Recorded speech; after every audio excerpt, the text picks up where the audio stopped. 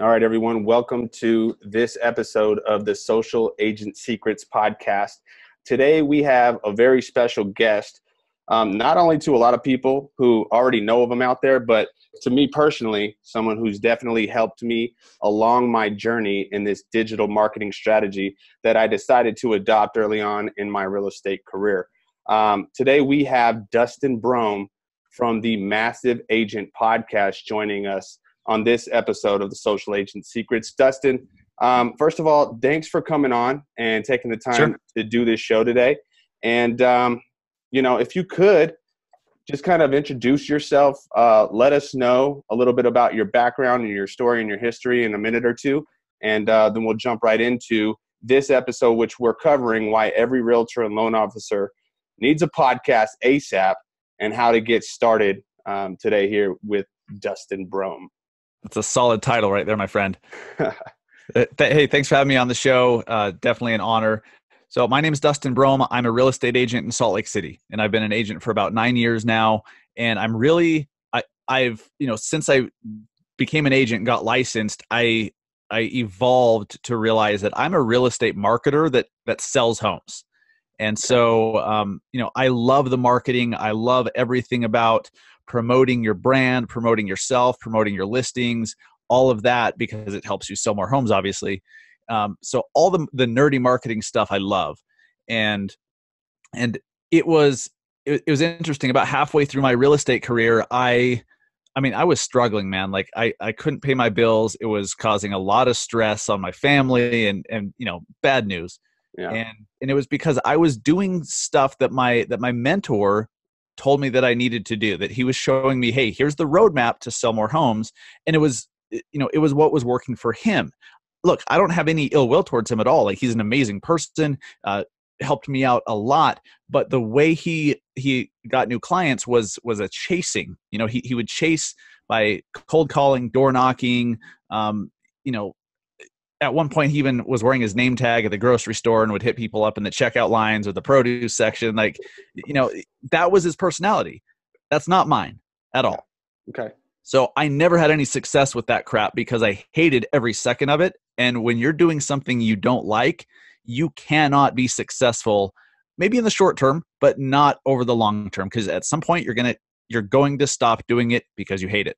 So out of necessity, because I was starving to death, I went to Google and I started looking up, how to get real estate leads. And it brought me to this concept of content marketing, attraction marketing, and it was a total, like, mind-blowing shift in approach. Cause it was like, I was thinking to myself, wait, I could actually just like do a video or write an article or whatever. Cause like podcasting wasn't really what it is today back then. Like Instagram stories wasn't around. So I'm like, I could blog or I could do a YouTube video, and that could actually bring someone to me, that they could actually see it and then call me wanting to hire me. And at the time I was like, bullshit, like that sounds great. But I found some other real estate bloggers who were successfully doing that and have been for a while. And they became mentors from afar. And so I jumped in. At the time, I spent like $600 on a website, an Easy Agent Pro website that I still have today and love. But back then it was expensive. And to me, that was like, my life savings. Yep. Well, I didn't even have that. So to me, it was like, it was this huge risk. But I jumped in and started writing some articles and doing some videos. And at the time, I was just starting to use Snapchat as well and just putting myself out there in as many places as possible. And it worked. I got validation 3 or 4 months in when somebody found a YouTube video of mine which took them to my website, and they called me and they're like, hey, we need to buy a house. We want to hire you. Wow. And it validated everything that I thought was possible, but didn't have any actual real life proof for myself. Ever since then, man, it's been game on, putting out as much content as possible. But more importantly, I realized it's not just about putting it out. You have to get people to know it exists by promoting it. Mm-hmm. So I started learning about social media, started learning about Facebook ads, Google ads, led me to podcasting, led me to Alexa, led me to all sorts of different ways to promote content, and changed everything, changed my life. And now my main focus is helping other agents to sell more homes by teaching them how to do what I did. Yeah, so that's really interesting. There were a few key takeaways that I really want to just touch on real quick. First, you were taught from a mentor of yours when you first got started in the business. What year was that, by the way? Dude, I don't know. It was like 4 or 5 years ago. Okay, so around 2013, 14, 15, somewhere in there, you were Yep. being taught some traditional methods of real estate marketing and practices, which, by the way, from what I understand, they still work today, but they just were not for you. And instead of throwing in the towel, instead of giving up and saying, you know what, this must be the only way, I'm not good at it, or I just don't like it, it doesn't fit my personality. Mhm. Instead of giving up, you were searching for a different way, a new way, and you stumbled across an attraction-based lead generation approach. Does that sound about right? Exactly. Yep. Okay. Yeah. It's I haven't really thought about this, reflected on it much, but when you're struggling so bad, a lot of people quit the business. Yeah. I didn't, and like I never really thought about it as an option at the time. See, this is weird for me because like I haven't thought about it until just now that we brought it up. It wasn't really an option because I'm not employable. I'm not an employable person. Like I've got to do my own thing. I have to do it my way. And you know, I have extreme ambition. I want a lot for my life, and you can't get that if you're working as a teller at a bank. So yeah, it was all out of necessity, man. It was crazy. So I was taught one thing that worked for him. I didn't like it. So you went out and you found marketers who were doing it a different way online, and you turned them into your mentors from afar, so to speak. Like you went out there, you didn't necessarily know these people, those bloggers you mentioned that you were kind of learning from a distance. And they kind of became mentors to you in a sense where there wasn't a one-on-one relationship, but the content that they'd left out there is something you were able to learn from, right? Exactly right. Exactly. So that's really huge. One of the things that we talk about on here is exactly what you said, which is why I wanted to have you on. Attraction based, compelling based, rather than chase and convince. And you're one of the best in the industry, if not the best in real estate when it comes to not only doing that but teaching it.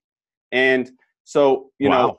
yeah, I'm going to go ahead and say it. I'm going to go off on the limb Thanks, my there. man. Personally, I've learned quite a bit from you. I know there are hundreds, if not thousands now, who have also benefited from the knowledge that you share. So thank you for that.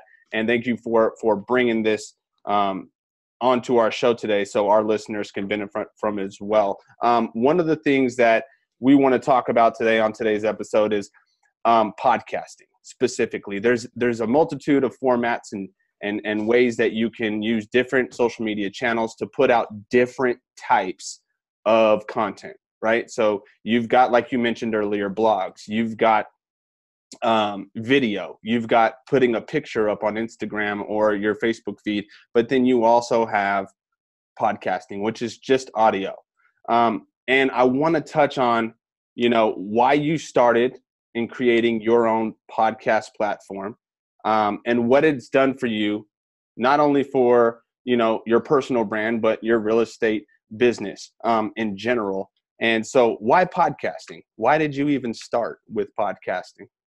It's kind of a crazy story. So I decided to do the show, and I recorded my first episode on New Year's Day 2018. Mm. Really New Year's night. So I walk the dog at night once the kids are asleep, and I listen to podcasts. And as a marketer, I'm always looking for new ways of reaching people, right? And I listened to podcasts and I liked them, and I always thought that'd be a great thing. I should do that. But like most people were like, oh, that's cool, I should do that. And then we don't. We just add it to the list. And so I added it to the list, and it had been on the list for, a year or two. And something about the podcast I was listening to, it was a Pat Flynn Smart Passive Income podcast. Oh yeah. And something about it made it seem so doable, Mm-hmm. and that if I didn't, I'd really miss out on a big opportunity. And something I think was just like, you know when you get an idea or your gut tells you something and then you just freaking do it. That's what happened. Like I can't really explain it. I was just like, I was walking the dog and I'm like, I'm going to go back. As soon as I get back home, I'm going to record the first episode. Okay, what should I do it about? And I'm like, well, the first episode I'll do about why I'm doing a podcast and what Yeah. the show is going to be about, right? Easy. And so I started listening to a couple other things that it was a podcast about podcasting. And so they were giving a couple tips, like make sure if you're going to do it, launch with 3 to 5 episodes.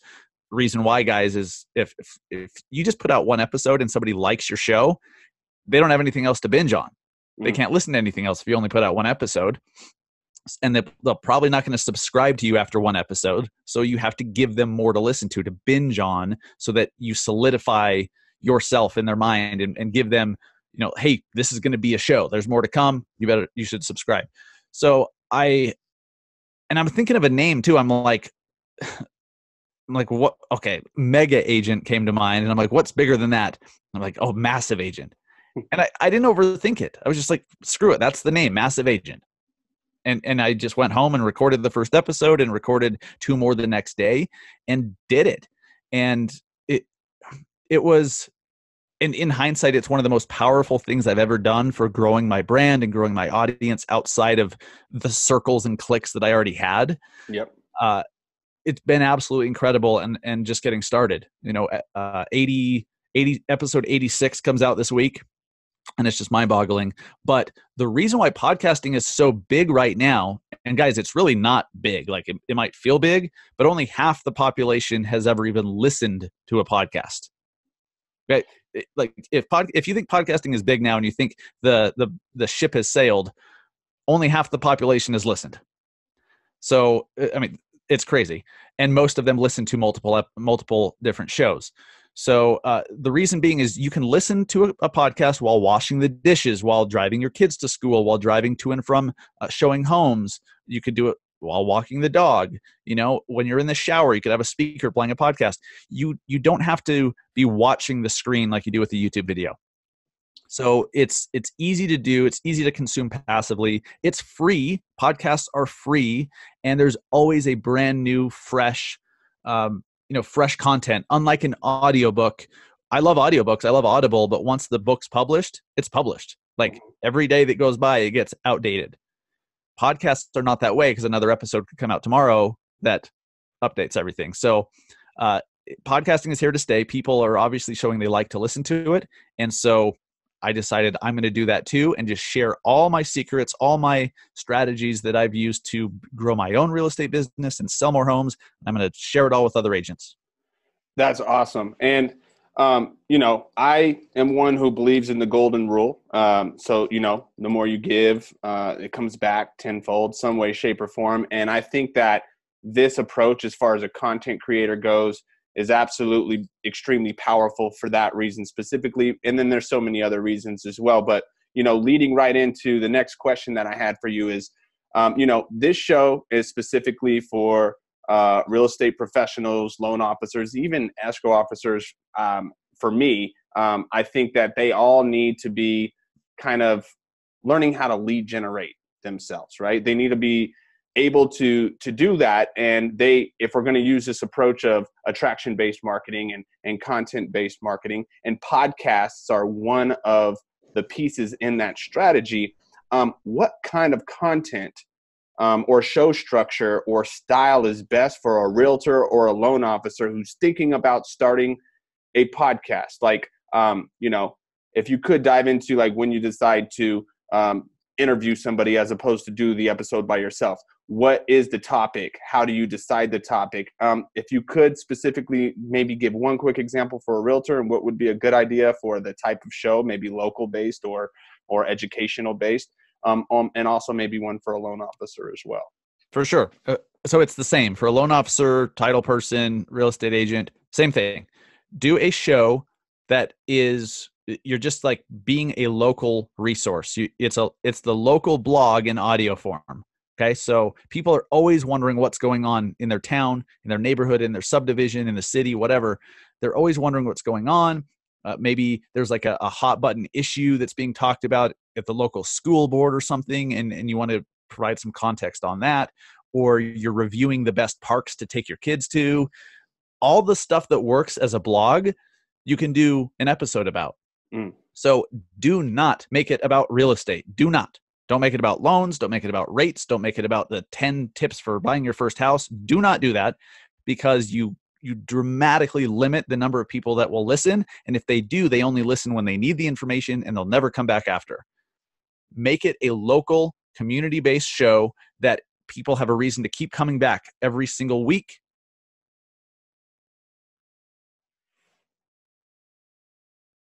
Maybe twice a week if you're really feeling frisky.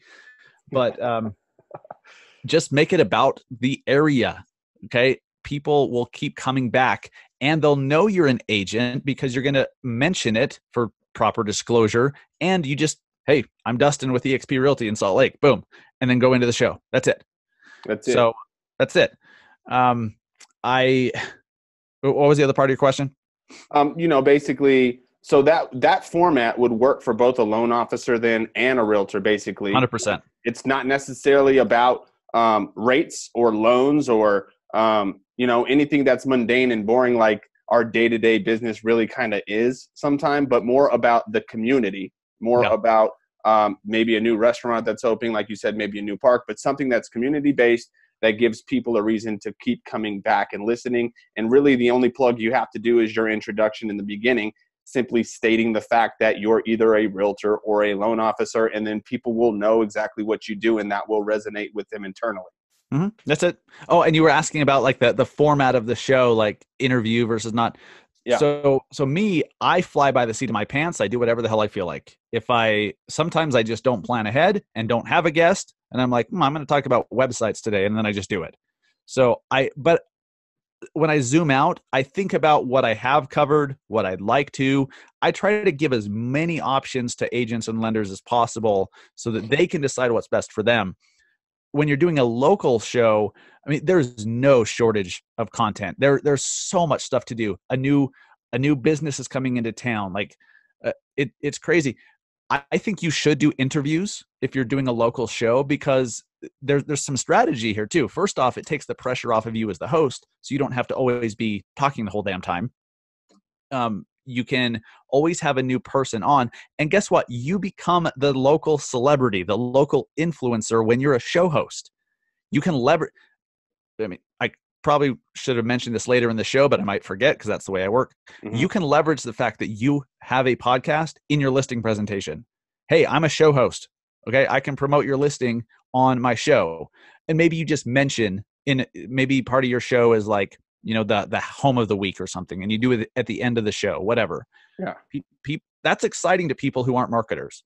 So when you have people on and interview them, the strategy is they're going to share that with their network. All right. So when you have them on, first off, they see you as this authority figure now, or as this, you're a show host. You're not just the agent. And then when they're on the show, they're excited. A lot of them will be very nervous if they're not on, if they're not interviewed that often. They're going to be nervous. They're going to be like, oh my gosh, because they see it as their big break, right? Yeah. Which is awesome that you can provide that to people locally. You could provide that to the local food truck owner that just started their food truck last week, and they have amazing tacos, and now they're being interviewed on a podcast. That's a big deal for them. And when it's a big deal for them, they share that. I was just going to ask you about that. I was just going to ask you about the power of their network as well, and how that might look when the podcast is published. What do you tell that person you're interviewing to do with it? Sorry, we lost. Are you still there? Yeah. Oh, cool. Zoom cut out for a second. No, I set the expectation. I'm like, hey, when this episode's ready, I'm going to email you a link. I'm going to email you some show graphics. If you can, put some graphics together for them, and just say, here you go. Here's some stuff for you to share. And maybe even be specific. Say, here's a great link to email out that people can listen to the show on any device. So if you have a website and you've embedded the episode in that, that's what I do with my show on massiveagentpodcast.com. I just embed the podcast player, and that's what I post on social. So if you post an iTunes link, but somebody has an Android phone, they can't listen. So you got to take that into consideration. You could have a website where you embed that, or you could give them an iPhone link. You can give them a Google Podcast link, give them a Spotify link specifically, and say, here, If you're going to email this to your network, use this link. If you're going to share it on social, use this one. Here's a graphic. And then that obviously sets the expectation that you want them to share. They're going to want to anyways, because they're going to want to promote the fact that their business, their food truck was just featured on this podcast. A lot of them will add you to their website. A lot of them will post on social media about it. And it's just cool. So give them tools to make it easier to do that. Give them links, give them some graphics if you can, and it makes it easier for them to share, and they will. And it's pretty much as simple as putting together an email with that graphic, with those links, and some short instructions on how to do it. And most likely they're going to want to do that. And you'll have the power of being exposed to their network, but they will also have the power of being exposed to your podcast network and your social media networks when you share that content as well. So I definitely love that. Do you think that podcasting is either right now or sometime in the near future or not too far off future will be one of the most powerful forms of content creation? I think it is now. Well, that and video. Video is still king, because being able to see somebody face to face, like you can build a real strong relationship with somebody through video. A lot of my best friends, you and I met through Snapchat. Yep. Right. A lot of my best friends in the industry, we built that relationship through Snapchat or Instagram stories or social media. So I don't want to discount that, but so video is still key. Podcasting is quickly becoming right up there. And it's a great opportunity to advertise your business on local podcasts, right? So this is great. If you're trying to build your business and you're like, I'm not going to do a podcast, not interested, don't want to do it, find some local podcasts and sponsor them. Advertise on them. There's one of the bigger shows here in Salt Lake. It's called the I Am Salt Lake podcast. They've been doing it for like 7 years. You could sponsor an episode for, what is it, like $100? What? Yeah. I think they're grossly undercharging, but nonetheless, like for a very small amount, you could sponsor a whole damn episode where the host talks about you in a positive light. So it's a huge, huge opportunity. And I'm seeing Gary Vee start to actually talk more openly that podcasting is now the opportunity. It's the undervalued opportunity. If you have your own show, now you have a place where others can come to sponsor. Other local businesses can pay you to be on your show, right? So now there's other income streams here. You're becoming more of a media company, and it just gets crazy. So I do think podcasting is right up there in the top two mediums that if you're not taking advantage of, it's silly. I 100% agree. I was scared for about a year or two, and then I finally had some sort of moment, kind of like you did, where I was like, enough is enough. And something just clicks in your brain where you just like make a decision and then it's like done. And then you just go off and do it. Like I had no idea how to do it. I just told myself, well, I'm going to do it. And then you just Google, you figure it out. There's so many different ways to do it. But the other point that I definitely want to make here after hearing what you just said is that I've heard, and I don't know if you've heard this too, that the average podcast listener makes like 2 or 3 times amount of money income per year than the person who doesn't listen to podcasts. Right. There's all sorts of info out there, like demographics, and the demographics of podcast listeners. It's like, I don't know if you've heard Pinterest, the demographics, like the average income of a Pinterest user is over 100K. Wow. Pinterest users usually have money to spend on the stuff they're pinning all the time. Yep. So that's why Pinterest could be a great place to advertise depending on what you're offering. Podcasting is the same thing. Podcast listeners tend to be higher in the average income than those who don't. So if you're in real estate or you're a loan officer or mortgage broker and you want to get in front of people who are on the more affluent side of things, podcasting would definitely be a great place to go based on those demographics. Real quick, easiest way to start a podcast today? The easiest, take your iPhone, grab the voice notes, start talking. Hit record, start talking. Okay. And I'm going to tell you what, that's exactly what I did. Voice memos, and I actually edited my first podcast on GarageBand. And Ooh, then that's a beast of a program. I can't use that. I don't know how to do it. well, it was the GarageBand on my phone though. There's one on your phone. So okay. I did it all on my phone, and I say that. But so the most basic thing is go ahead, make some voice memos to create your first podcast episode if you want to go about it the easiest way, right? Obviously, there's a bunch of other tools out there. I know that you have some resources for people out there who might be wanting to do maybe more than just recording a voice memo on an iPhone or an Android and then uploading it. Like what do they do after they have the video file? Where could they go to learn more about podcasting, maybe from some resources that you might already have out there? Great question. So on my website, massiveagentpodcast.com/resources, I have a list to an Amazon store with some podcasting equipment. And I'm talking a mic, like $100 mic. There's even a $70 mic that's fantastic. Okay, the one that you see on the screen here, this is the Blue Yeti. It's like $120.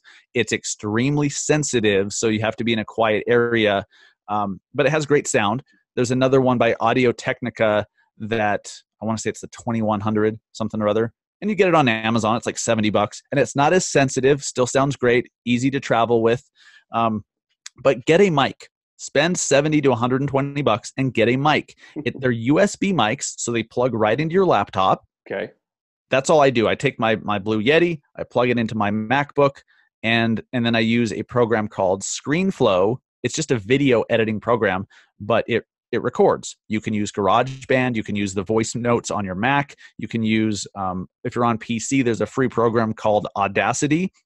I'm not smart enough to use those programs because they're like, if you want to really edit audio and get really nerdy, that's what you use, and I'm not that. So I just, ScreenFlow is really easy. But you could actually just record into your iPhone in a quiet place. And then what do you do with the audio file? Okay. Yeah. That's where the rubber meets the road. You need what's called a podcast host.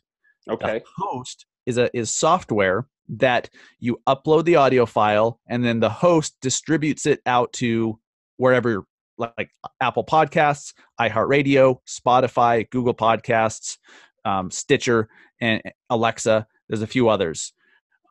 It makes it so easy. And so you set up the connections one time. You get approved with Apple. You get approved with Spotify. You get approved with Google Podcasts once. Then the connection's made, and every time you upload and publish a new episode, it automatically goes to all of those platforms. So what hosting platform are you using for that specifically? I use Buzzsprout, and Okay. Buzzsprout it's like $12 a month. It could be 20 if you're doing hour long shows. But no more, $12 to $20 a month. So user friendly. It's amazing. I swear by Buzzsprout. I do all three of my shows on Buzzsprout. I have my Industry Connected podcast. I have Massive Agent podcast, and then my Massive Agent Minute Flash Briefing. I do them all with Buzzsprout. There's on that page I sent you to, the resources page on my website. There's a link to get for people who are trying out Buzzsprout. They give you like a $20 Amazon gift card.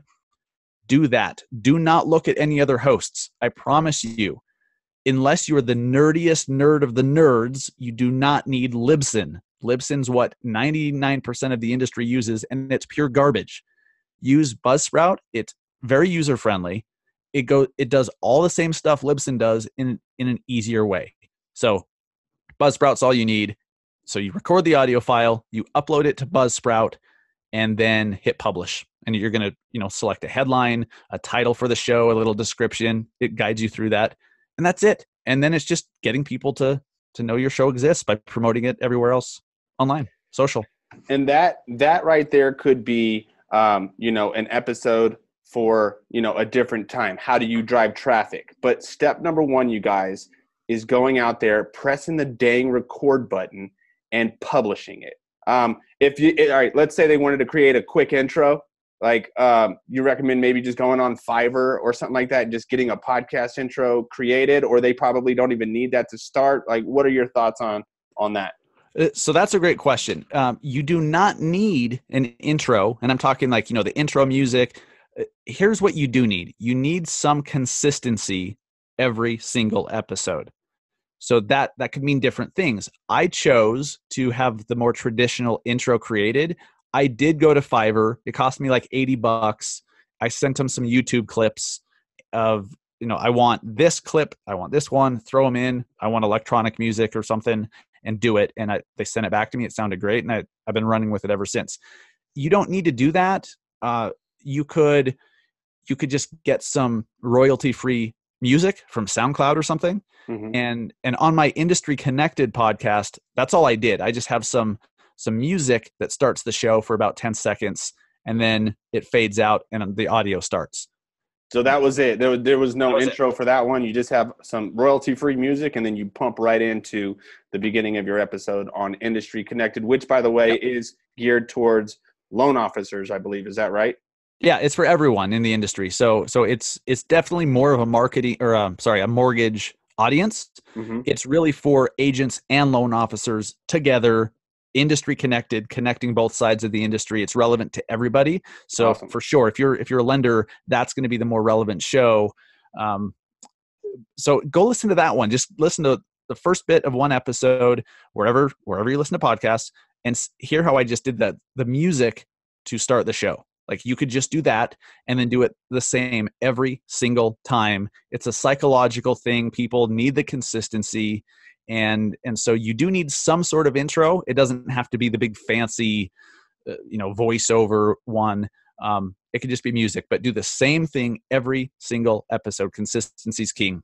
And then talking and playing on consistency a little bit, not just for the structure of the actual podcast episodes, but how often or frequent.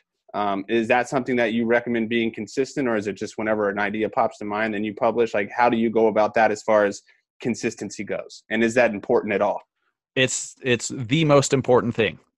And great question. So some of the bigger shows out there, I'm thinking of the MF CEO project in particular with Andy Frisella. Yeah. He's to the point now that he's grown his show and has an audience. Okay, he didn't start this way, but now he publishes a show whenever. He tries to do 2 a week, but sometimes they get busy and sometimes he doesn't feel like it, so he doesn't.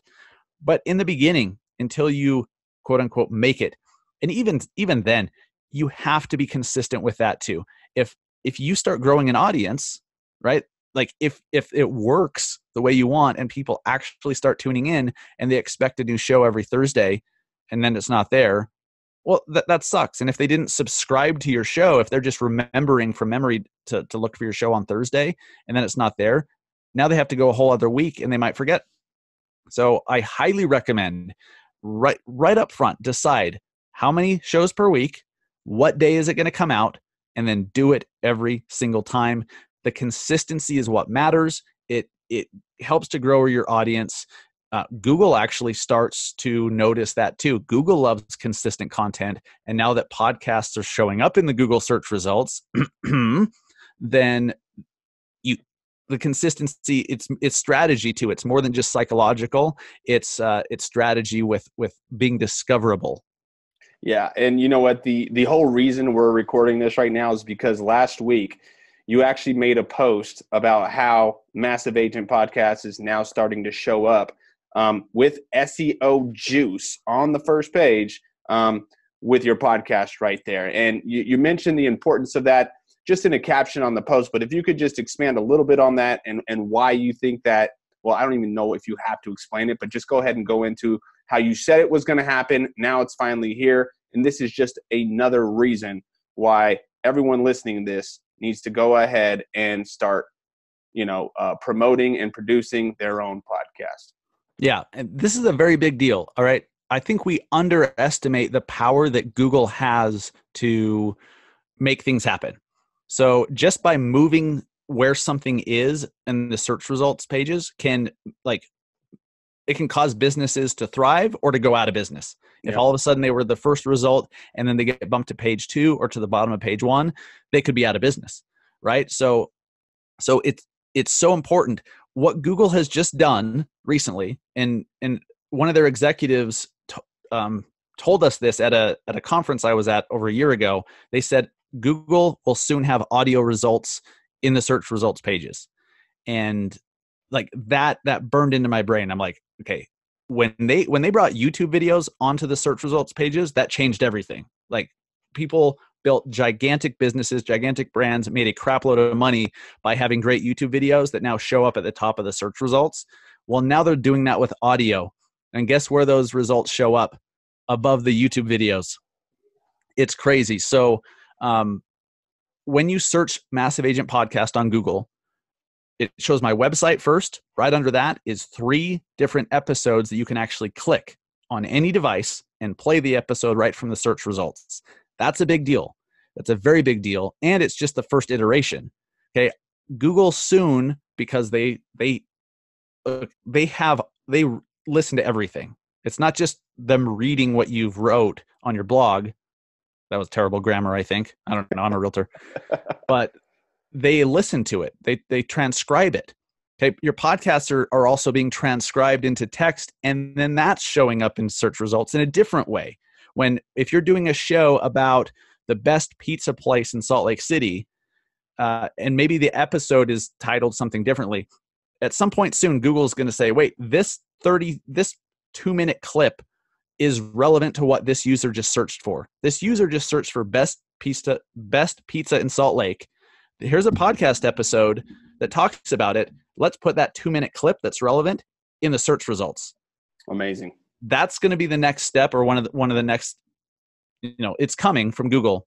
So that right there, if you can establish yourself with a show and start building up a bunch of backlinks and a bunch of presence on Google now, and start building an audience locally, when that happens, you could absolutely dominate, and your listenership could go through the roof. Your brand awareness can go through the roof, and you can start dominating local searches where others with YouTube videos, where they spend tens of thousands to edit and all that stuff, they're showing up below you and your little podcast clip. It's just crazy. So right now, those who are listening to this that are kind of on the fence, or they just even, maybe because they heard this episode for the first time, ever even considered having a podcast. Number one, there's no shortage in content, especially if you do a local based show. Number two, you're ahead of the trend. It is definitely not too late. It's actually still in the early stages. And you would agree with that right there as to why you should jump on this and start creating your own show right now. Oh, we're still so early in this. We're still so early in podcasting taking off. I mean, once giant multi-billion-dollar brands start advertising at scale with podcasts, that's when more and more people are going to start doing them. But that's not happening. Like, I hear Squarespace advertising on shows. Within our industry, Agentology and Postcard Mania sponsor mine. Like, but what about Budweiser? What about Chase Bank? What about, all these, like, Kellogg's? When they start advertising on podcasts instead of TV, just, man, it's going to be a gold rush. And that's a ways off. But definitely another avenue for people to create another stream of income when your main intention and goal might be to attract your dream client or your dream customer by producing valuable content for that future dream client or customer looking to buy or even sell a home. There could be some gold at the end of this rainbow in creating a podcast, so to speak, other than just a commission. Yeah. When you have a podcast, you become a media company. And media companies can get paid in many, many different ways. Look, guys, if you're an agent or a loan officer and you're 100% dependent on the commission, that is a dangerous way to live. It's not safe. If something happened and you could not go out and show homes, if you couldn't take listing presentations, maybe you injured yourself and you can't talk anymore. You could still write. You could still have someone else do stuff for you, but you can't do the work anymore.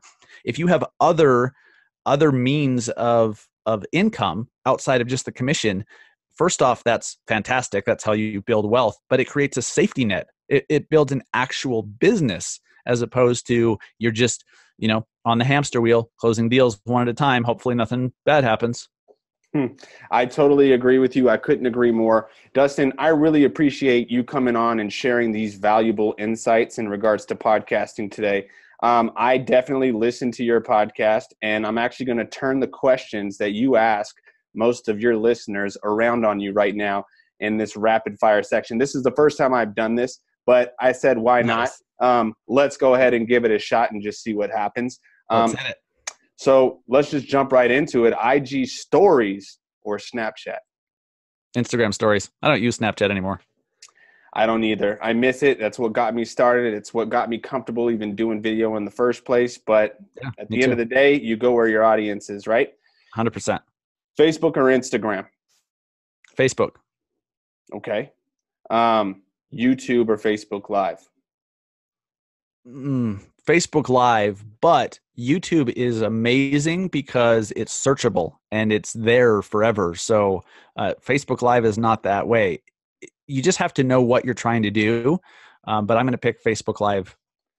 Okay, definitely. I've heard things in regards to the differences between these, and I've researched it. Facebook Live, I've heard it kind of likened to a sitcom or some sort of like current event style of show, whereas YouTube is searchable. It could be found 2 years from now with certain keywords in your titles and description, whereas you probably wouldn't watch a Jimmy Fallon show from 3 years ago, but you would definitely tune into that tonight.